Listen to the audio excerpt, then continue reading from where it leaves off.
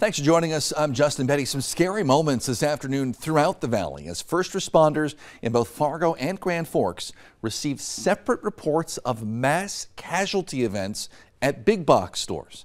It comes as tensions are already high in the area after the deadly police officer shooting in Fargo this summer.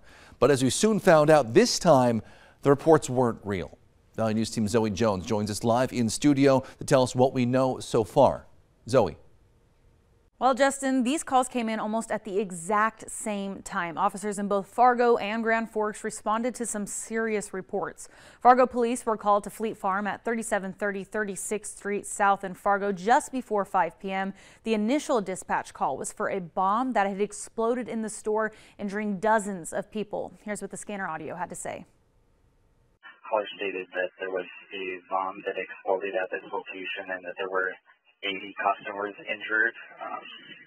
Caller disconnected. Attention call back. A short time later, the first responders on scene said Fleet Farm looked to be operating as normal, and the manager at the time hadn't heard anything about that kind of incident. Fargo police confirmed with Valley News Live that officers responded and determined that the report was false. No injuries were reported, and police say there is no known threat to the public. Now, a similar call was made about mass casualties at a Walmart in Grand Forks. Sergeant Andrew Ebertowski told Valley News Live that officers responded to both of the Walmart locations just before 5 p.m. because the caller didn't indicate which location the emergency was at. Sergeant Ebertowski says officers spoke with employees and customers and determined that the 911 call was a hoax.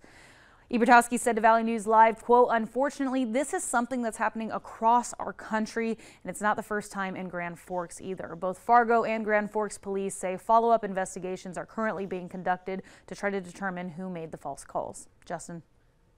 So if you have any information regarding these fake calls, you are encouraged to contact police as well.